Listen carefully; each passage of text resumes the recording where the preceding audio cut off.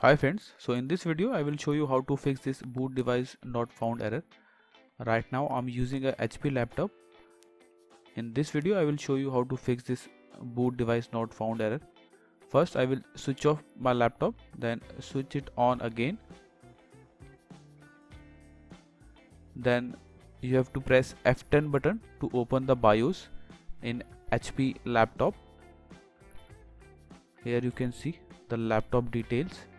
Now you have to go to system configuration, then you have to go to boot option. This is the boot option.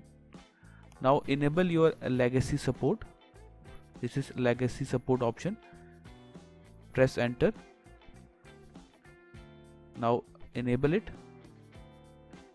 Choose yes to enable legacy support. Now you can see the legacy support has been on now.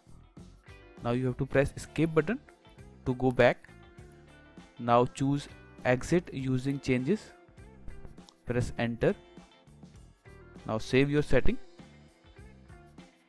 Now your laptop will restart. Now you can see this message.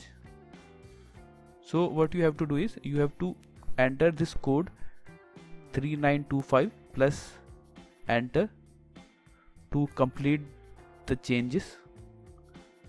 Here you can see this, you have to press enter after this code.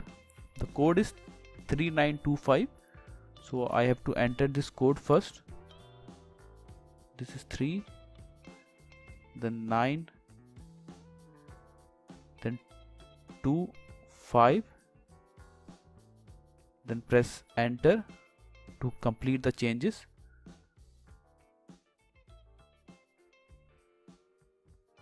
Now you can see the window is now loading. So this is the easy method to fix this error.